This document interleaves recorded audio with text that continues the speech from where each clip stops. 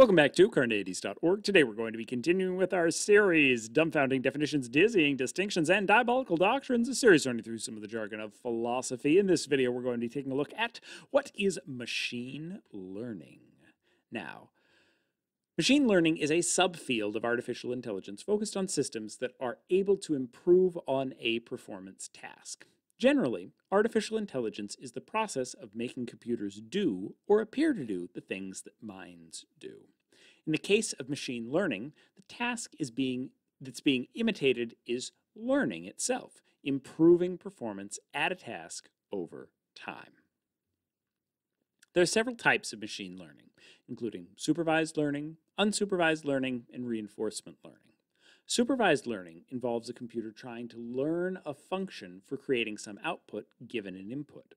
The system is fed testing data of inputs and outputs. It then attempts to optimize a function to take new inputs and produce an output.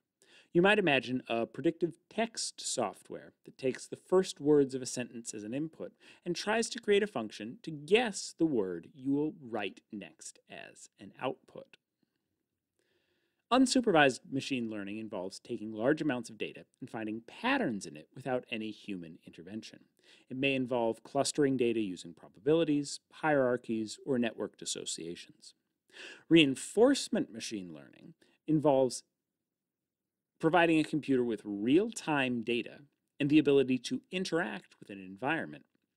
The machine is then given feedback in the form of rewards or punishment for the actions that it takes.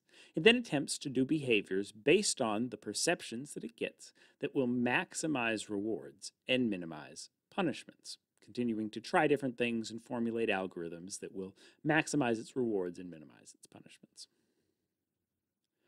Neural networks are another type of machine learning. Rather, they're a subset of machine learning, the structure of which is designed to mimic human neural functions in some ways.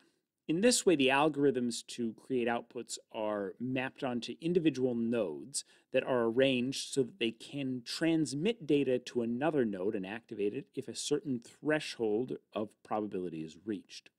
Deep learning is a particularly advanced type of neural network, generally with 3 or more layers of nodes.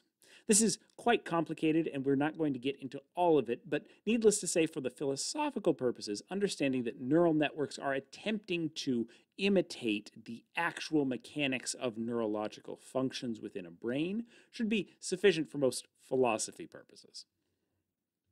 Now, machine learning has many implications for philosophy. How should machine learning systems be trained, given that using existing data may lead to their reproducing existing biases in human-created data? At what point do neural network systems sufficiently mimic brain function that we would consider them to have consciousness or moral status? Do the outputs of machine learning systems actually indicate understandings of concepts, or are we simply seeing what we want to see and bringing our own meaning to computers' nonsense?